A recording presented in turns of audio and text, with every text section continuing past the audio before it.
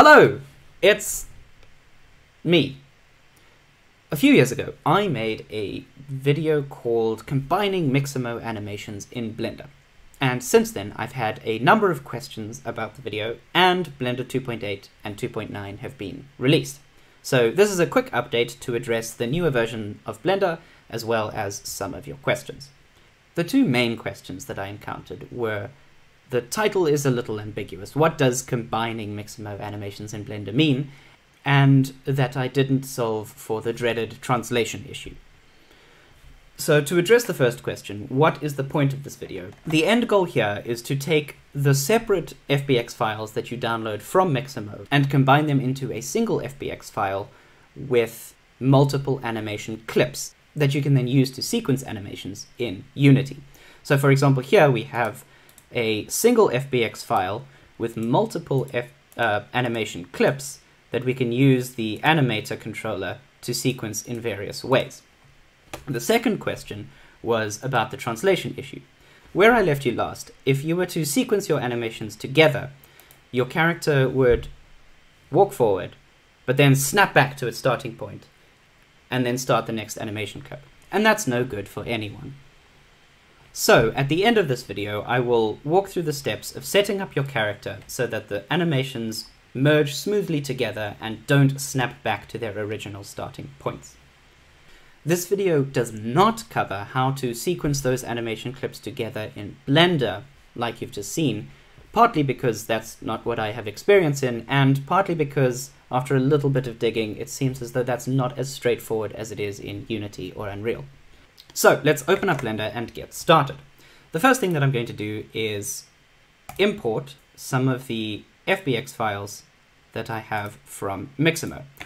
And just so that we're on the same page, all that I did was went over to Mixamo, selected a number of clips, downloaded each one individually with the default settings. So I have my 3 FBX files opened in Blender, and I have 3 characters here. Since the goal of this is to have only one character at the end, I'm going to shift hide 2 of them arbitrarily so that I have one main character that I'm going to focus on, and I'm going to call this my character. Obviously, this is just the default skin, but if you have your own model or mesh that you're using, you should choose that one. Just like I did last time, I'm going to open up a dope sheet editor and make sure that the context that I'm using is the action editor. So the action editor allows you to create and manipulate a bunch of different, what Blender calls actions, which correspond to, in Unity, animation clips. So for each action that we create, there's going to be an animation clip in Unity. I'm going to select my armature and then go over into pose mode and hit A to select all of the bones. This will expose all of the keyframes for each bone under our current action. The current action is called some combination of armature, Mixamo, blah-de-blah-de-blah, which is not super helpful for us. So the first thing that I do is rename to something that's more useful, and it looks like what I have is the jump animation here. So I'm going to call this jump, but I also like to, at the beginning of the name, add a numeric value, and this helps me order my actions in Unity. So we have the jump action set up now, and now we need to go through and name all the other ones. If we click the little drop-down menu next to the name, you'll have the other 2 animations available to you, and that's because we imported those other 2 FBX files, which each had an animation clip associated. Blender stores those in memory and lets you access them for other models as well. In fact, because these clips are stored in memory, we could, if we wanted to keep things clean, go over and delete the other characters that we brought in, and we would still have access to those animation clips. But for now, I'll leave them both in just in case I want to access them later. So I'm going to select the next clip, and this looks like the dance. So I'm going to call this 01 dance. And then lastly, actually, you know what? I lied. I'm going to call dance number 3, and walk is number 1. Alright, so now we have walk, jump, and dance. I also find it super useful in Unity to have a T-pose, and that's where the character sticks its arms out to the side. So I'm going to create a new action by clicking this little button next to the check mark that says New Action when we hover over it. And this has duplicated the keyframes from dance. So I now have two dances, but actually what I want to call this is 00 pose. So now we have 00 pose, 0 on walk, 2 jump, and 3 dance. And in my pose, I'm going to select all of the keyframes with all of my bones selected. So this is all of the keyframes for all of the bones, and just delete them. But now we don't have any keyframes in pose, which can get a little bit confusing and cause uncertainty in your animation. It looks like for some reason this is still using the dance animation even though I don't have any keyframe data. So instead what I'm going to do is go to frame 0, make sure all of my bones are selected by hitting A, and then pressing Alt-R to reset the rotation and Alt-G to reset the position of each bone. And this is going to take the character back to the pose that it was modeled in, which is usually the T-pose, for Mixamo animations at least. And with my pose reset to the T-pose, I'll press I to bring up the keyframe menu, keyframe the location, I keyframe the rotation, and that means that this pose is now locked in at a single keyframe as the T-pose. And that's going to be useful later in Unity. Right, so to summarize, what we've done is gone through each of the Mixamo animations and just renamed it, and then created a new action called pose. That's it. One thing that I'll mention here is you might accidentally create an unwanted new action group. So if you accidentally hit that button over there, or with no action selected, you hit the new button, and then you have now a duplicated pose as well as an action called action. And you don't want these cluttering up your Unity scene. Unfortunately, it's not as simple as just clicking the X mark there to delete this action. If you look at the drop-down menu, that action is still there, it just has no users attached. Let's not get into Blender's user and fake user system. One way to delete unwanted actions is to go to your outliner, and under the display mode, which is right next to the menu type, there's a couple of different display modes, and if you haven't been through this menu before, I encourage you to look through it and see what other outliner types you have. By default in 2.8 and 9, I think it's the view layer. If we go to this display mode and select Blender File, this shows us a number of different types of objects in our world. We have all these different data types and actions right at the top, and you can see all the actions that we have. This is one way to delete the actions. If you select the action, right-click, and then hit delete. Then that deletes that file, and we don't have to worry about what's using it or whether it needs a fake user, things like that.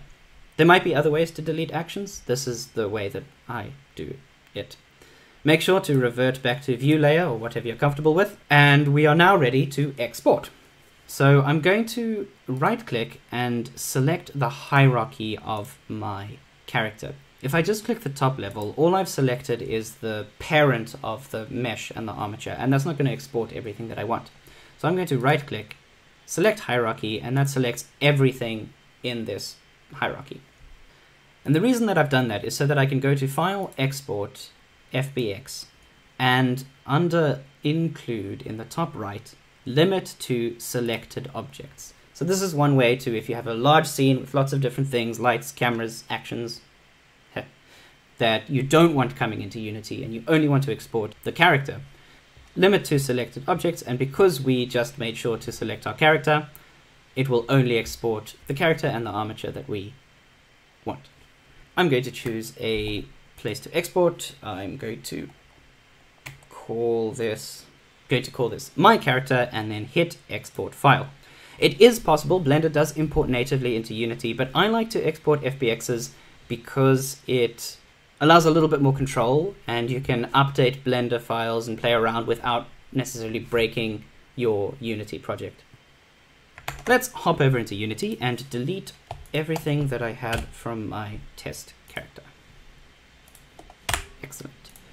So empty scene, this should be the same as what you see. I'm using Unity 2020.1.3. Let's bring in our FBX file just by dragging and dropping.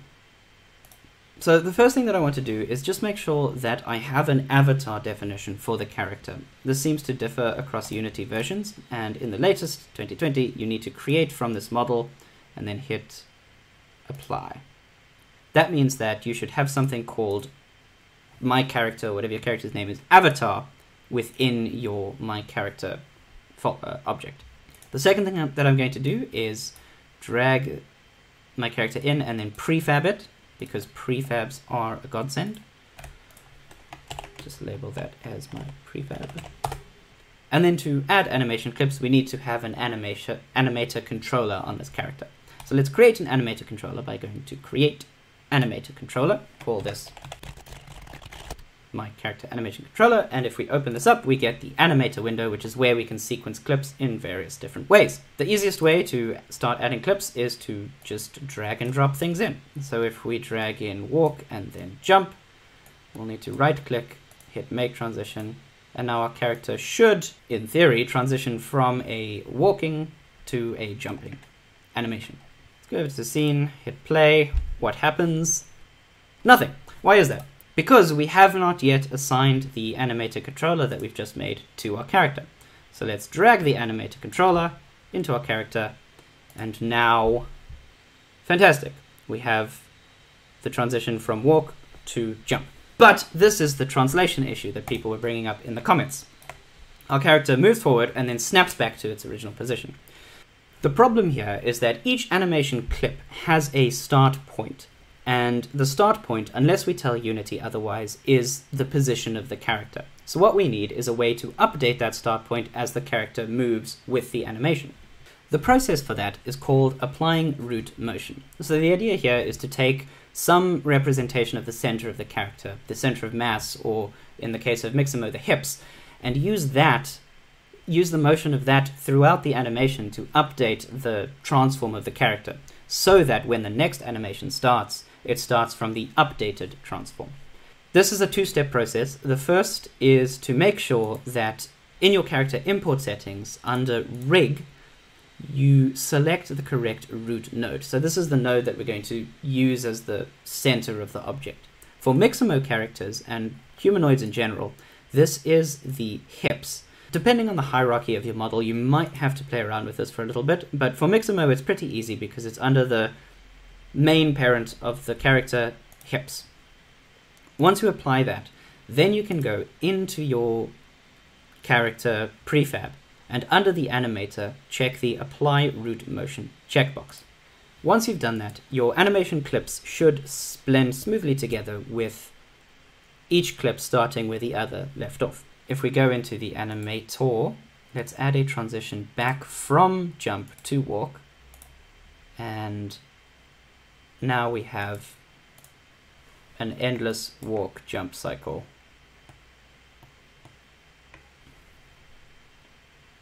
Where the character moves forward. Hooray! I should also mention that in the import settings of your character, under the animation tab, there are a number of advanced settings that you can use to customize this root motion a little bit more.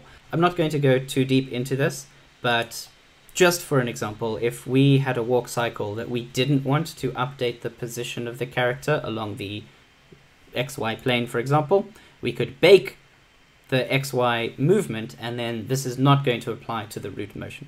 So if we do that, hit apply, now our character will snap back even though root motion is applied. This could be helpful if your character is jumping and there's a little bit of a height offset and you don't want that to accumulate. I'm going to undo that. Alright, I hope that's helped. That's the end of the content, but I did promise to address some of the other questions, so let's do a quickfire round of questions from the last video, or comments. You should redo the video!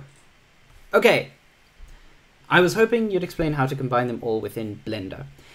Right, so as I alluded earlier, that's a little bit more problematic because the idea behind this is to create short, repeatable sequences that are used in some sort of game engine. Blender is not necessarily built to do that, so when you are posing things in Blender, you're posing those bones in world space, which means that if you wanted a character to walk forward a number of times, you would have to repeat that and manually create that offset.